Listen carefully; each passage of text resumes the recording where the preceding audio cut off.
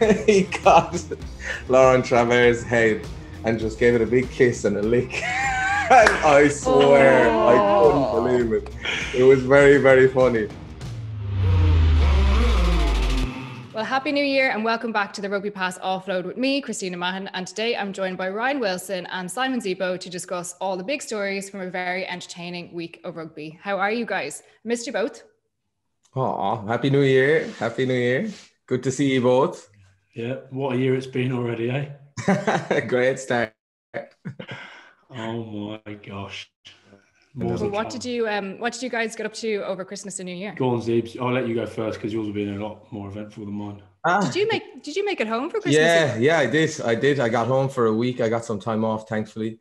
We had played like a crazy amount of rugby, you know, leaving last season, going straight into the Champions Cup and then top 14 straight after. So everybody had to get a week off at some stage, and lucky enough mine was the Christmas break. So I got home for around 6 or 7 days and had to do all the testing and stuff and isolating, but it was still nice. We got to do the best we could with the Christmas we had. So it was good, yeah. It was good. I saw Finn was over this way as well. Is it the more important players that got time off over Christmas? No. We got the opposite. We had to go to Claremont then the week after in the freezing cold and the snow to play that. So we weren't rewarded too much. But it was good. It was a nice little break. How did you get on? Yeah, we were all right. We quieter than normal for me for Christmas. It was a strange one. We got, after playing Exeter, we had to self-isolate. So pretty much 10 days of self-isolation right up to Christmas Day, which got me out of Christmas presents. Oh. I sent my 8-year-old daughter with my wife to the shop and supermarket to buy her presents. So nothing's changed there. Yeah. And then Christmas Day was just, well, it was nice because it was just a family, but like compared to last year, my family, I've got 4 sisters with like 14 kids between us all. So it was 27 people in the house last year. Well, it wasn't in a house, it was in a 40 quid marquee in her garden in the freezing cold. So very different at my house to what I'm normally used to. But like you said, mate, nice to get to spend time with the family. Eh? It's the first and last time we do it, just us, I think. Christina? Super quiet. But see, we always have a very quiet Christmas. So I usually never leave the house between Christmas and New Year's, so it kind of made no difference. But yeah, I'm very social in December at the start. And then by the time Christmas Day comes around, I'm like, I don't want to see anyone else. I don't want to go out on Stevenson's Day. So very quiet. Was looking forward to getting back to doing this, actually. What's Stevenson Day? Boxing Day. Oh, Boxing Day, right, okay. Must be an Irish thing. We have to talk about the French second division when... What is his name, Ryan? Because nobody would help me pronounce beforehand. Well, I'm thinking I'm an expert here. Watch me get absolutely called out by Rasugay is, I think, his name. He's a Fijian, isn't he? Josiah Rasugay. Okay, so Rasugay celebrated his side's victory at the final whistle by picking up the referee above his head like Mufasa in The Lion King. Like, what did you make of this? Like, Ryan, I'm going to ask you, actually, were you particularly jealous that he thought of this before you? Hilarious, absolutely hilarious. And you can see him like, it's so Fijian, and he's like bouncing around behind, like waiting for the ref to make the call. Come on, make the call. And he's just got so excited, carried away with it and picked the ref up. I thought it was hilarious. What killed me was how the other team were like saying, "Oh, give him a card, give him a red card. Like, he can't be." It's disgrace. Yeah. Come on, you like, even if you're on the opposition, you burst out laughing at. You're like, you've just lost the game. I know it's bad, but you're cracking up at that. And then the ref almost walks off, doesn't he? And he's getting so much abuse that he's like, right, I better give him a red. He's obviously clicked for, can't let him get away with that. And then it's the comments after, you get people going, oh, it's a disgrace. We can't let this into rugby. It's going to turn to football. Where in football do you see people picking up the referee? Do you know what I mean? It's madness. So I absolutely loved it. And like, knowing the Fijians that I know, it's exactly like something along what they do. I can see Nico Matawalu doing exactly the same sort of thing, you know. So I absolutely loved it. It's like, did you see some of the comments, Zeebs, around it? Like some people questioning it and saying, oh, it's not right. We shouldn't. I know it's not. It's probably not right, but what do you think?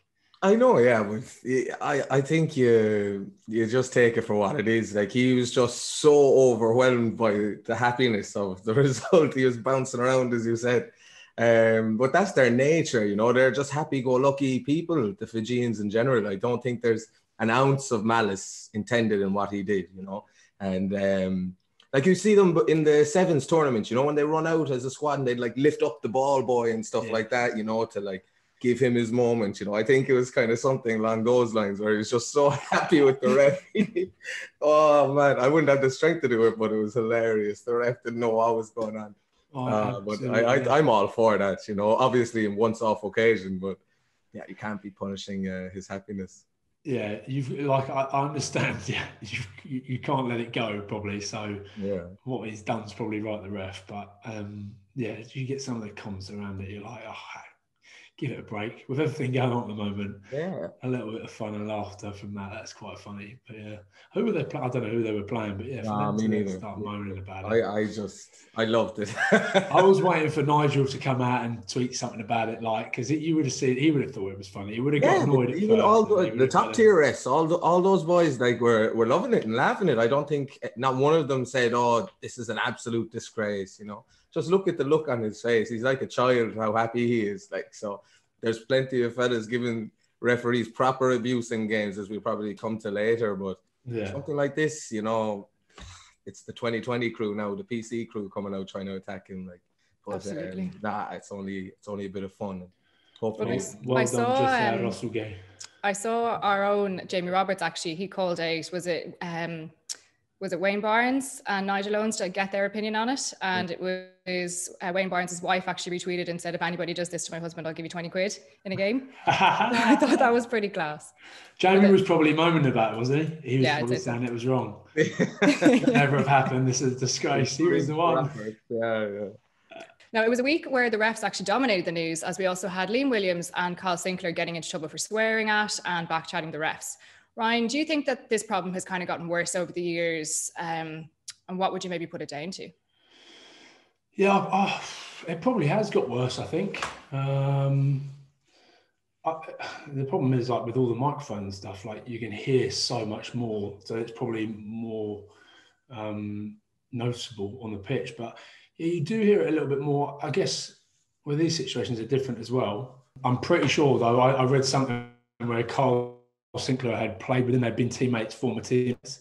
So the problem sometimes is they know each other too well, and it gets on players' nerves. You know, like these derby matches, Zeebs, where the coach is from the home nation. So it's a guy that you've done international stuff, and they've come in and reffed something in camp. And guys, you know, they've usually been through the rugby union somehow. So the IRFU refs have come through previous players and stuff like that. So players know them a little bit better. I still don't think there's any place for it, but yeah, I think it has got worse. And like, one thing you do not want happening is it getting anything like football. Like, that's one thing I do respect, is like how you speak to the ref, how you you know, deal with him.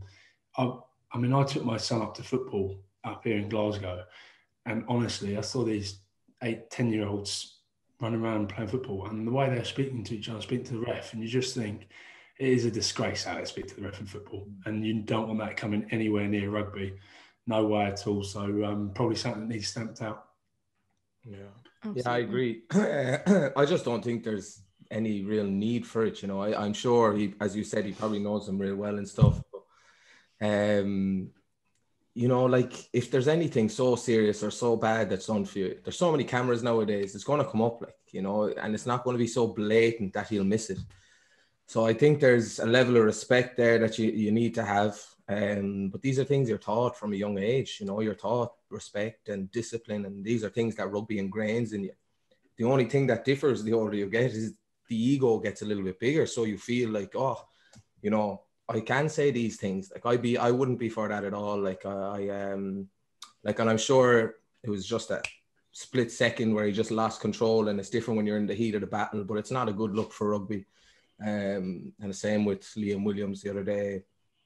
What he said when he was leaving the pitch, like, it's a red card. Like, you know, there's no two ways about it. The way he went into the ruck, and he's another really nice guy. Really like him as a player as well. Like, I couldn't say a bad word about him, but it's just not a good look for the game. So hopefully they learn their lesson and they change it. But yeah, those early values that you get ingrained in you from a kid playing rugby, like respect, discipline, all these things. And everybody makes mistakes, but this is something you definitely can't let go any further. So to discuss this further, we're joined by the legendary JP Doyle to give us an insight from a referee's point of view. So thank you so much for joining us today, JP. No worries, Christina. Thanks for having me on. Well, firstly, I suppose I would love to just get your reaction to the incredible scenes that we saw in France at the weekend. What would you have done if you were lifted in a game?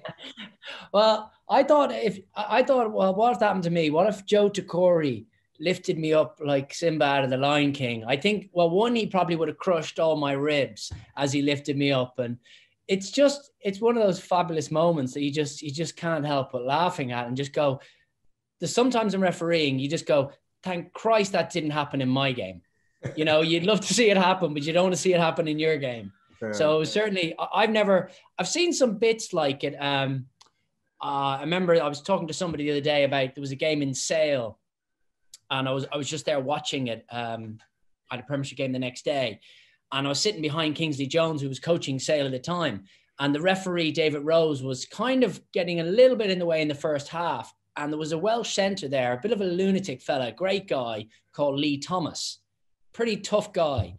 And he said to Lee, look, you need to deal with the referee, get him out of your channel, so you want to make the tackles. So when whoever they were playing, Gloucester, whoever it was, made a break up the pitch, he just ran beside the referee. And as the referee got to the breakdown, he just shoved him out of the way as they were arriving in the breakdown. Didn't even give him a chance to get in trouble, which reminded me of Victor Kaleshi. Is it Kaleshi from the Georgian Clermont winger, or wing forward, who Wayne Barnes was standing in his way, and he just ran out of the line and pushed Wayne and went back into the line. Yeah, I do remember that one. It's just moments of madness. I have a terrible reputation for just getting absolutely steamrollered by players who I get in the way of. Billy Vanapola did it to me at in Olympic Park in a Quins game. I just got absolutely killed. The Clermont winger got caught on an inside. The worst one is an inside ball on a line out when the scrum half passes off the top to the scrum half back in. And I got Damien Pinot absolutely flattened me. And the only thing I could think about doing was picking him up and asking him if he was all right. Was he injured? Did he need help? As I was trying to find my ribs. So I lifted him up and went, ça va bien? Es-tu blessé? And see, try and deflect like that as I was trying to, how many ribs have I got left? Oh, does it hurt though? Because we got the adrenaline running through our body. Yeah. Does it hurt you? It does, because you don't see it coming. Yeah, that's it. Whiplash. It's a lie. If I saw it coming, I'd get killed. But it hurts a bit more when you don't see it coming. Yeah. You just hope if someone's going to run to you, it's going to be Christian Wade or Dan Robson, or, you just hope that, or Zeebo before he went to France when he was a young Munster winger, he, a bit slimmer. Yeah, them French baguettes will get you, right?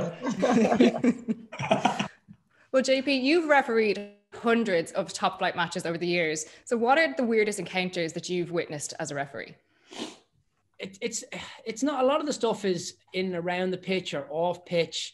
Doing games in France on a Thursday night at 9:30 in a Pro D2 match, a bit like the video says, anything can happen. It's the Wild West. The Premiership, everything's a bit more online. One thing that kind of a referee world will show you what happens is, I was doing a game, Ryan played, it was a European Cup game, Montpellier, Glasgow.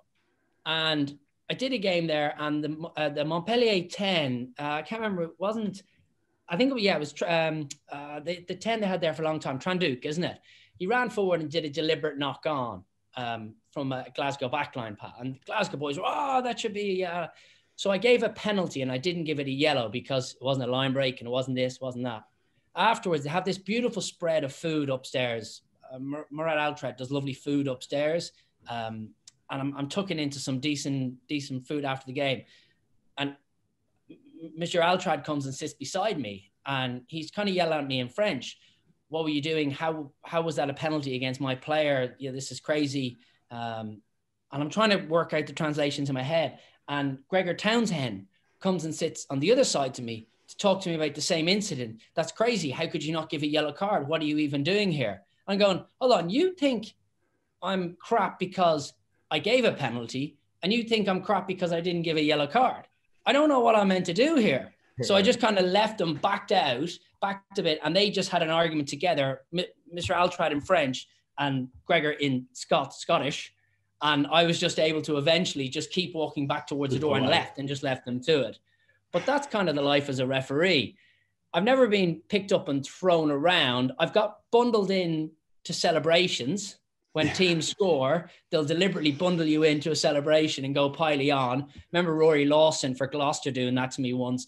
He came up behind, grabbed me and threw me into a celebration, was like, piley on, piley on. I think that's the only one on the pitch. And I couldn't help but laughing. So I ended up kind of jumping up and down in the mosh pit. That is amazing. How would you have reacted to getting lifted up? Yeah. Would you have given him a red card? Because it was the way that the opposition team were saying, hold on, no, you could tell they were like that. You can't let him do that. You can't let him do that. Give him a red. I'd be lying if I said I knew what I do. To be honest, I'd be absolutely lying. I think I'd be so in shock, and I'd be wetting myself so much because I just know how far a Fijian fella like that could throw me. Jeez. And I'd be thinking, well, I guess you need to red card it. In reality, you need to, because what if someone does something next? What if someone gives him a nuggie, puts him in a headlock and gives him a friendly nuggie? Where do you draw the line? You can't lift a referee in the air like Lion King, But, these things happen. I would hate to think what I would have done. I think you probably have to send him off, but you wish you didn't. Maybe that's the best. Yeah, it was. You could tell as the ref was walking off, it clicked to him. It was like, hold on a minute, I can't let him get away with that. I've got to go and do something. I only wish they did it to one of the senior referees like Nigel or Wayne or. That's exactly what we said earlier. Roman, like if you're going to do it to one of the big dogs. That would make my day. Oh, God. Well, who was the hardest player that you actually found to referee throughout your career? The hardest players are the best players. They're more and more now. Players are disenfranchised. They're disassociated. The referees are all next job, jobs at work. So it's more the older kind of players who are going out of the game. I guess Peter O'Mahony is a pretty difficult character. Johnny be the Irish guys in Scotland. Greg Laidlaw was probably the hardest guy I had to deal with. That's because he's always on the losing side. So. Oh, here we go. I remember I did a game at Gloucester, and he hasn't got the teeth in, and he's such a good guy, and he's such a bright guy and a good captain. And he comes up and he's got that Borders accent that can be quite tough to understand when they got the gum shield in. So he had the gum shield in, he came up to me during a game, and it was about 4 penalties into the second half, and they were all against Gloucester. And they were all simple stuff like not rolling away or offside, nothing. They just happened to be penalties. And he came up and he said, yeah. I was like, sorry, Greg, what do you want me to look at? No. I'm like, can you take out your gum shield? I'm so sorry. I really do apologize. I can't understand what you're saying. So he took out the gum shield and said it again, but he'd not that many teeth in. And he went, something us. And I was like, oh, he means I'm not doing very nice things to them. I was like, oh yeah, okay, no worries, Greg, I'll have a look at that in the next 10 minutes. And after the game, he was all nice and done up after the game, and they won or whatever it was. And I said, what are you doing? He goes, I said you're completely in us to the whole game. I was like, that's what you were saying. Sorry, I didn't. So Greg was always a real tough guy to deal with, but often the tough guys are the guys you want to deal with. Rory Cockett's another guy from Cast who can be quite tricky. Yes. Yeah, it's normally the scrum halves. Sergio, I was going to say the nines. It's always the nines. Sergio is pretty difficult as well. Those sorts of guys. What about some of the players who just would refuse to shut up on the pitch? So Sergio Barista comes in. Yeah, Sergio would be pretty difficult. Generally the scrum halves are the most verbose and difficult. In the Premiership, you got quite a lot of different nationality scrum halves in there that they can be quite difficult. I think Conor Murray is quite a tricky guy. When things don't slide his way, he can let you know pretty quickly that he's not that happy with you, but then he'll do something, his skill level dictates and everything's okay in the world again. So he can be in Ireland, he can be quite difficult. I think Simon even could probably attest to that. Who else would be really tricky? Nick Easter from Harlequins was always a real tough guy to deal with. A lot of the players that are difficult are very bright and very talented, and they know what they're doing and they know how to put you under pressure. I also think it's the ones that, like you said, are very intelligent. That we always had Tim Swinson, who wanted to be a referee, so he knew the rules inside out. I'll be honest, half the time I'm like, I'm not sure what the rules are there. He knew every rule inside out. So if the refs were making he would go up and try and explain to him why they were wrong. And you just like, Swinno, shut up. Just get a lot of the time they can be right. They've seen something you haven't. A lot of the time they're right. Like if Connor, for example, is looking at the breakdown, he knows what a good breakdown looks like and what a bad breakdown looks like. And he knows if he can't get the ball away in X time, what that means for his back line, or, you know, a fullback hitting the line and the timing's out. And he gets upset about that, or a scrum half gets upset. A lot of the time when they're being tough, there's an element, or more than an element, of truth in there. So that's the game. Rugby is a really grey game. Because you could look at a breakdown and say one thing, Simon, you'll say something completely different because either you're not that visual in on it, or you just don't care because you're standing out here and just get me the ball. I don't care what happens over there. But Ryan, your whole game's based around how quickly, what did your pack win the ball? Scrum halves, how quickly they moved it. So people have different opinion based on where they look. All the defense want to do is slow the ball, and all the attack want to do is have fast ball. And those two things can't meet together at the same time. And that's why rugby's grey. You know, it doesn't have, like soccer has, we put VAR in, this is offside, this isn't offside, this is handball, this isn't handball. We can't do that in rugby. It's opinionated. But what you're saying is the majority of people that moan the most were coming from Munster, is what I sort of picked up there. I've always kind of believed that. Yeah. But no, they're really good. I just think, you know, the Irish team, that's probably the one I refereed the most in Ireland. And certainly I've seen them have some massive battles and some very, very big games, and they're a hell of a team. They're a hell of a team to referee, but they've got some bright characters in there as well. Donica Ryan being another one, I guess. Yeah. Very, very smart. Yeah. He like Johnny Sexton himself, he can give the old death stare to the ref if it doesn't go his way. But but it's very rare you get a death stare for no reason. Yeah. So JP, I suppose this weekend alone, we saw 3 occurrences in which players were guilty of swearing at or questioning the referee's decision. Do you think that the players' respect for referees has kind of gotten worse over the years? No, 100% not. I think it's far, far, far better than it ever was. I think players are brilliant. I think they take everything on the chin.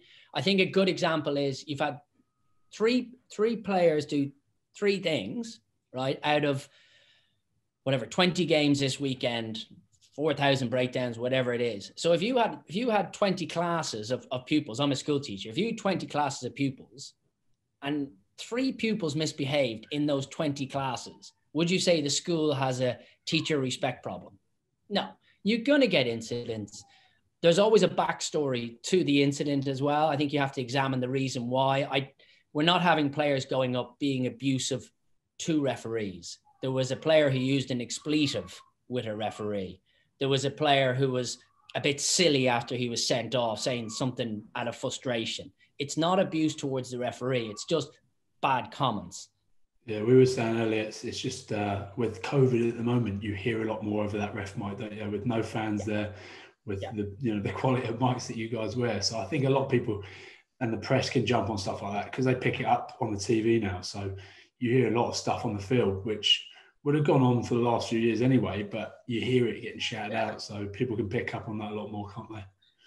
There is an awful lot of swearing on a rugby pitch. There is an awful lot of swearing, but sometimes, and normally there's a lot more swearing between players than there is anywhere else. Yeah, but never really directed at you guys. No. You know what I mean? No.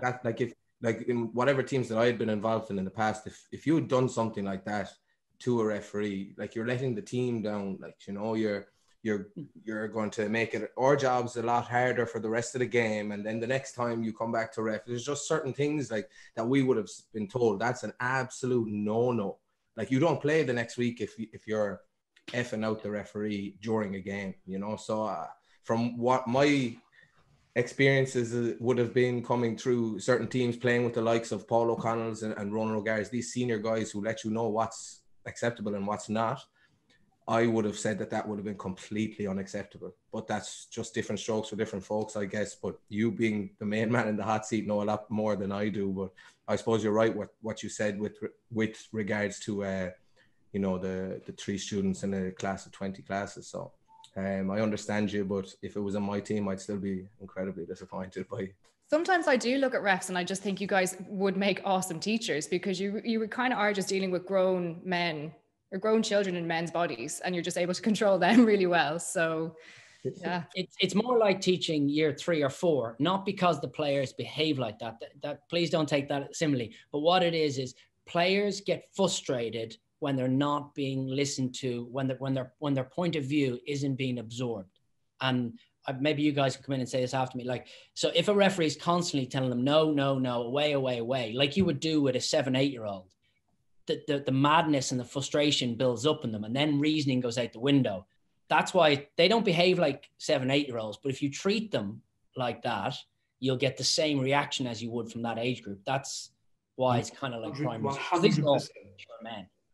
That is so true. And I've spoken about it before. And like when some of these derby matches, when you get the referee that goes, don't talk to me, and walks away, or you're talking to him and just ignores you, it gets you angry. You get like, oh, hold on a minute. Why is there no conversation here?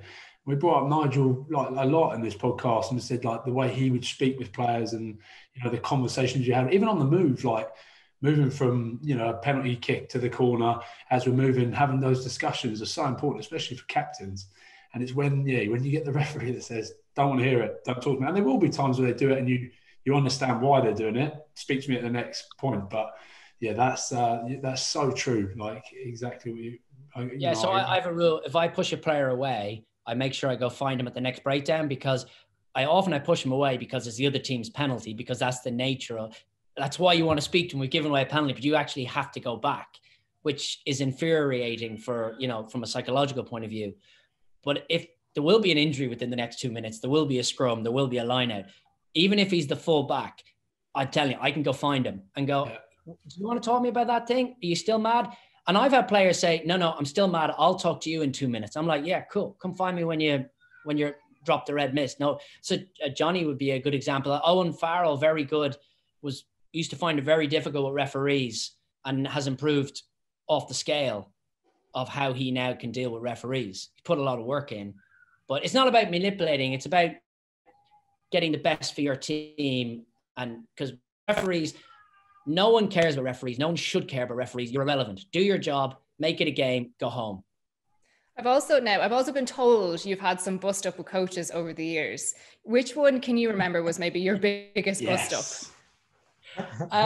No, it's you always have bust up with coaches, and I'm probably a bit too verbose for my own good sometimes, that I would stand up for myself, and I love an argument. So I'd be very happy whether it's one of the Laurents in my dressing room after the game in France, because you'd come in and there's nothing surer than Laurent Travers. Travers is the beat with hair, Travers without, isn't it?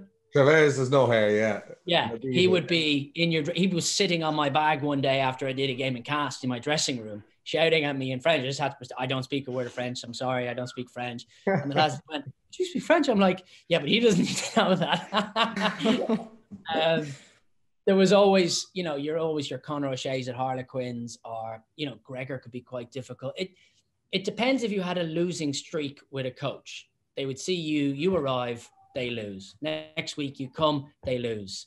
And if you didn't, I always felt some teams, my style of refereeing suited more rather than some other teams, if that makes sense. So teams who played in a certain style, my refereeing worked more for them. I remember Munster playing a game at Edinburgh, which they lost. It was a European Cup game. Some of you might have played. Yeah.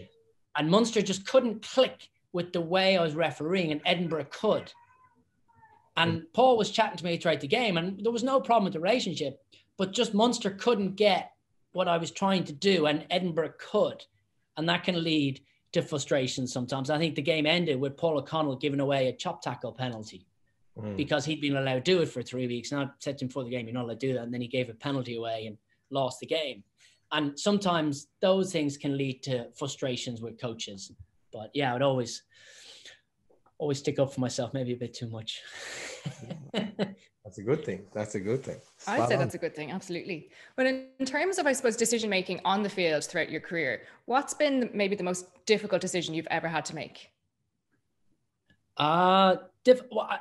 Yeah, I think that they're easy for me to answer because both the Premiership games I did went down to extra time and went down to the last kick of the game. So the Saracens, I did Saracens versus Northampton in 2014, and that went to a try under the post on the last play of the game to win the game. And then Wasp versus Exeter went to the last play of 80 minutes, and Nathan Hughes gave away a penalty. I think that was the hardest thing I've ever had to do, to blow a whistle, because he thought he was doing the right thing, but it was he gave away a technical penalty. And I was like, I screamed at him before he did it. I screamed as hard as I could at him to not get him to do it. And he did it, gave away the penalty, went extra time. And then it was won in the last second by a scrum penalty. Pretty easy. But it was those decisions. When your whistle decides a game, they stick with you forever. You're never, even if they're right, if they're wrong, it's worse. But even if they're right, it sticks with you far, far longer. And I think any decisions I made around end of game where it was a penalty, I can remember every game I ever did where a penalty decided a game, because ultimately I don't mind if it's a stupid penalty that the player gives away, a foul play penalty or something, because I just think that's your fault. So example, the Paul O'Connell Munster one, that was Paul's fault. So I didn't feel so bad. But if a player thought that it wasn't a ruck and he was allowed to pick it up or he wasn't allowed to pick it up, those technical penalties, which you have to give because that's your role there, they're very difficult for the player to stomach. And you then can feel that emotion. You should feel that emotion, and you should feel something there as well. So those games I always remember. I played a game at golf with Ian Keatley not so long ago, and we talked about that semi-final with Munster in Paris, and just that first 20 minutes, and a couple of things went against him in that first 20, and talking about that. And I could remember every incident as clearly as he could. So it shows that symbiotic relationship. You do remember, you don't just do the game, walk away and never think about it. Yeah. Think about everything. Red cards are easy because the player deserved it. Otherwise you shouldn't red card him. But those small decisions are far, far harder. Well, JP, I know we won't keep you for much longer, but I suppose I just wanted to kind of chat about the fact that after maybe 12 years refereeing in the Premiership, you stepped away from that in August. So in the nicest way, yeah, I'm trying to be really nice about it, but how did that come about? And what were maybe the reasons the RFU kind of gave you? Well, I didn't actually ask in the end. I just kind of got the news and went fine. It just, the easiest thing is they just made redundancies. They decided I was the best person to make redundant. And that's, players move clubs, people move jobs. It's not ideal. I wasn't happy. I didn't like it. I was upset, but I understood their point where things are. It's a game. We move on. If there was a story, it'd be great to get it out there and say, well, what they did and what I did. It's a situation they were in. They made a decision. Sucks for me. I'm sure it sucks for them as well. And you move on. There's no chapter 7 of the book that you could say, well, I'll hold this one back. It just is a redundancy. And there's a lot of people in a lot of situations at the moment. And, no one's going to cry for a referee, unfortunately. You're a fantastic referee. And every time we've got to have you as a ref, I've loved it. So nothing but great things to say about you, JP. Zeebs must know something I don't. Is he going to do top 14 or something? Is that what? Yeah, come to the top 14. Ran it in there already, Zeebs. I get you. He's French, lads. He can get a top 14 ref. There's quality refs needed in the top 14. No, on that note, JP, we will let you go. I won't keep you any longer. Thank you so much for joining us today, and we wish you all the best for the future and the kids. Anytime. Have a great day. Thanks. Thanks. Happy New Year. See you back Happy in New the Year. No, Zeebs, so you were meant to be playing against La Rochelle this week, a team coached by your friend Roland O'Gara, but obviously sadly the game was postponed. Well, I want to know, what are your memories of Ronan as a player? I had some great memories playing with Ronan, with Raj.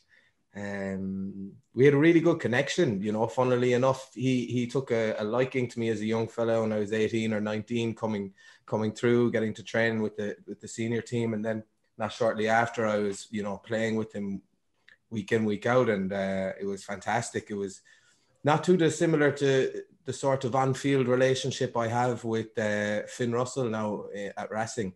You know, he's the type of player who's so intelligent and backs the players outside him. Like you give him one call and he'll do it, you know. So I remember scoring a lot of tries off of Ronan, and, you know, a lot of good things would happen generally when we were around the pitch together. So like, it was an amazing couple of years. I wish it lasted longer. You know, he was obviously one of my childhood heroes growing up, and he's still a hero of mine to this day. But to have gotten to play with him was incredibly special. You know, some great away victories and some huge games in Thomond Park that will stay fondly with me and live long in the memory. What was that? Because you just said, you're a smart man, by the way, Zeebs. Like I've worked out what you do. It's like you're the winger that gets in with a 10. Hey, Finn. Yes. Because Finn's looking to that wing when you're on. He's going, I'm going to smack this across the field to Zeebs because I like that. Whereas he looks at the other one, he's like, I'll keep hold of this. I'll just keep it back on the inside. Unbelievable. Very smart man. Yeah. Very smart man. It's the number 10 who has to get me the ball, so I have to be nice. You know, I like that. But Zebra, you just mentioned there that like Ronan was a childhood hero of yours, and then you got to play with him when you went into Munster. So how was that? Do you feel like the start of your career was how am I going to put this? Starstruck. Yeah, were you a little bit starstruck, or do you feel like, you know, because Ronan took a shine to you, maybe your transition into the professional or the senior squad was a little bit easier, or? Yeah, definitely, yeah. I was always starstruck. Funny thing is, even though he's my mate, sometimes when I see him, I still get starstruck. I'm like, that's Raj, like, you know, I have to pinch myself sometimes to, you know, he's a buddy of mine now, like, and but yeah, for sure, when I was coming through from the early days, he just, you know, bestowed a lot of confidence in me, and I was already confident, but, you know, he really made me believe that I could be you know, playing, you know, week in, week out with Munster, playing for Ireland, giving the lines a crack, all these things. And, you know, for a young lad in his teens, that was huge, you know, especially coming from somebody like that. So I've nothing but great memories and things like that with Ronan. And yeah, he definitely helped me hugely when I was coming through, because a lot of it when you're a young player coming through is confidence. Yeah, so he definitely backed me, and I love playing with him, yeah. In your eyes, which moment stands out as Ronan's greatest? Oh, there's too many. It's ridiculous. His highlight reel is a joke. You know, he's the most, I don't know if the term's used a lot in rugby, but he's the most clutch player, you know, like, so if there's ever a pressure moment, he is by far the most, the best performer under pressure I've ever seen in my life. Any kick or any pass or any kick to the corner or any, you know, anything that you need something to happen in a big game, Raj could do it on his own, you know, irrelevant to the team that was around him. If he had like a pack of 8 forwards and nobody out the back, he'll win the game for you, you know, if the game is big enough. You know, I've never seen a player perform so well under pressure in my life. You've seen all the drop goals, like the Northampton, the Cast, the Six Nations Grand Slam drop goal. The list goes on and on. Like, but to get to those situations, he's had umpteen more pressure situations to even get to those famous ones. So I've never seen a player with more mental strength under pressure than him. So yeah, I couldn't speak higher of him. Yeah, he's an incredible player. There's not one memory, sorry, I'm now that sticks out. There's literally too many. What do you make of the rumours that Israel Folau is making a comeback to rugby and heading to Toulon? Go on, Zeebs. Let you take this one. You know, Zeebs, would you be up for sharing the field with him after all of the deeply homophobic comments he's made? Well, not on the same team. Definitely not. No, would you share a field? If he's playing opposite me, yeah, there's nothing I can do. You know, I wouldn't let my team down by not playing. But I have no time for that. No time for any of his thoughts or things like that. I think it's unbelievably backwards type of mentality. I think, I think it's such a shame. Like, such a talented guy, like really, really good player. But I personally, this is just what I think now. A lot of people might think differently, but I'd have a serious issue with that.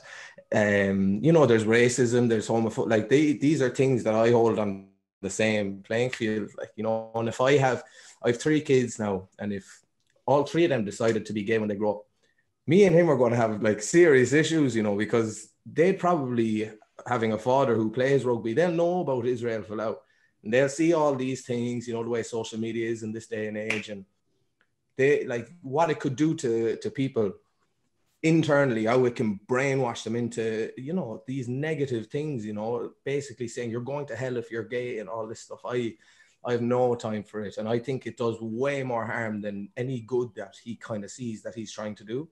I think, there's too many people out there that have issues with coming out and all these things. And there's people in our game, like Nigel Owens, who would be way more, I suppose, way more of a global figure to our game than someone like Israel Folau, so I'd 100% be, not against him playing, like he's able to do whatever he can do, he probably has mouths to feed, but, for Toulon and these clubs to be linked with him, it's not a good look for those clubs either, because they're kind of endorsing his beliefs then by saying, oh, come play with us, share change rooms with these guys. And what if one of those guys, is gay or have gay children or X, Y, and Z? I've no time for him whatsoever. I don't know him personally, but if you're spreading that kind of hate on the internet the whole time, I have no time for you. Ryan, what about you? What do you think about this? Catalan Dragons have sort of made it okay, haven't they? They've when was it? 2019? What are we now? 2021, bloody hell. But 2019, and Catalan Dragons signed him. They've almost made it okay, and you've got teams now going, you've got Toulon and Montpellier going, well, if he's playing for them, why can't he play for us? But exactly the same. Like, I love the thing with Catalan Dragons going to play someone Manchester way. I don't really follow too much of the league stuff. And did you see they turned their stadium into like a pride festival? Oh, go away, did they? Brilliant. I didn't see that. They found out that he was coming to play, and there was uproar in the league stuff in their league, and I know that one of the Manchester sides, I can't remember, Huddersfield or something like that, they said we're going to have a pride festival for when he comes, which I think, how good is that? Like, that's amazing. But that's the problem. They've made it okay, and it's not, is it? And it's not okay. And like you said, you put it on the same level as racism, because that's what it is. Like, oh man, and I just think it's worse for people like the younger generation who will grow up through social media, who will idolize this guy back, everywhere. Like, it doesn't matter, but you imagine being a teenager or what and struggling mentally to decide, oh, can I come out to my friends? And, you have other friends who idolize him and they're like, oh, is he this? Is he that? And your man's just showing all this hate and saying you're going to hell, you need to repent for all your sins. And they're like, this is who I am. Like, I'm a bad, and then, it filters, I'm a bad person. What am I doing? There's a lot darker stuff happens, I think, as a result of what he's doing, and I have zero time for him, zero tolerance for him. I wouldn't shake his hand, to be honest.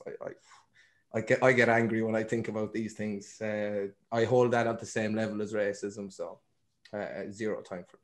So hopefully it's a Lions summer coming up. So we're building a great team of tourists. So fantastic men to hang out with, who lift spirits, and our barroom heroes. Already in the 15 are Chris Ashton at 11, James Denny in the centre, Matt Tualu at scrum half, props Dave Kilcoyne and John Welsh, and Andy Powell in the back row alongside Neil Best. So guys, I need one more player from each of you and a story as to why you've chosen them. So Zeebo, I'll start with you.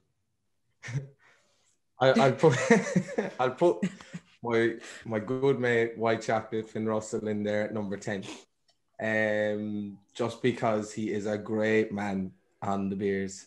Ryan, you'll know yourself. A little story.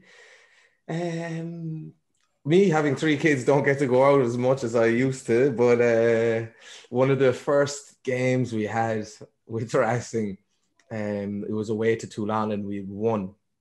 I think it was actually our first competitive game together, and we won. And the boys went back to the hotel, and it was quite, it was quite calm, but like we had a few beers in the change room, nothing major, but we got to the hotel and we were all sitting around having another quiet beer, and Finn was probably just a little level ahead of everyone else, and the dance move started to come out a little bit early, and I was like, oh, okay, this guy's gonna be good crack. The president was sat down. He went over, started to dance with the president, around the president.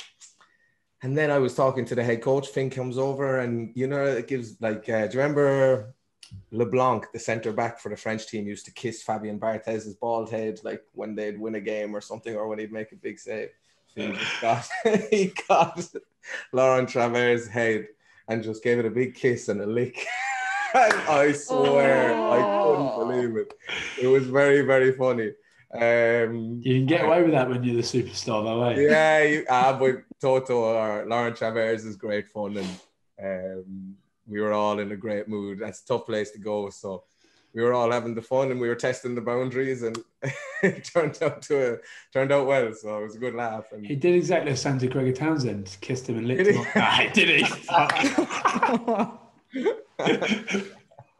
No chance. Finn is definitely up there. I'd have him captain on this team for sure. He's a champion. Yeah, I feel like this team, it's like I'm kind of beginning to question how much rugby would actually be played with this squad that we're putting together. Oh, what, we need to play rugby? I thought it was just for the piss. Yeah, I thought it was for the crack. Ryan, do you have any stories about Finn? None really that I can tell. Only when I probably retired or given him the Scotland stuff. Completely given up hope with the Scotland stuff. But one thing I know about Finn is he's obviously on a different pay packet to the rest of us at Scotland. So that's for sure. When we go out, there is some serious panic when Finn starts ordering the bottles of Dom Perignon, etc. And everyone's like, whoa, Finn, because we usually try and split the bill at the end of the night. Yeah. There's a serious panic when he's up there giving it the big one. But he's an incredible man. I love him. Absolutely. Yeah. He's even better on the piss. Unreal, yeah. Hey guys, just wanted to do one thing before we go. I'm wearing this lovely snud here for Team Glasgow. It's for the My Name's Doddy Foundation. They're doing the Doddy Gump, which basically you need to get out and do a little bit of exercise, whether you're running, swimming, doing whatever you want. I'm going to be running around a rugby pitch if it's not frozen. You can download Track for Good app to chuck your miles in there. And you just need to make a donation and you'll get your own team snud. So get over there. It's for MND and it's a brilliant cause. And I know that it ends on the 6th of Feb. So get on and do it as soon as possible. Cheers. Awesome. Well, that's it from us. Thanks to JP Doyle, Ryan Wilson and Simon Zebo. And thanks to you for listening. More offloading next week. Make sure to subscribe to the show wherever you get your podcasts so you get it as soon as it's released. Leave us a rating and review if you can. And don't forget to check us out on YouTube as well. Thanks, guys. Cheers. Thanks,